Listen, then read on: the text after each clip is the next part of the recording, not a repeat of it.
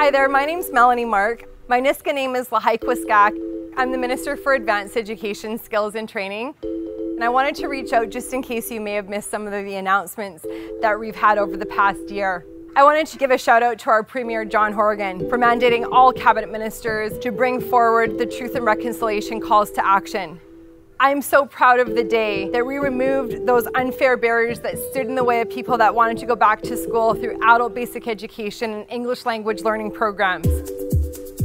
I'm so proud of that moment that we announced that it would be free for former youth in care to attend any of the public post-secondary institutions in BC. Hundreds of young people have stepped up to the plate, and I just want to say how proud I am of you. I'm so proud of people that have stepped up to get a career in the trades. We know that people in the trades are building our homes, our schools, our roads, our communities. They're building up the best BC. I'm proud to be a part of a government that worked with public post-secondary institutions to make sure that we can build student housing on campus. I'm so proud of a government that is invested in the 21st century. 2,900 new tech seats are available across the province.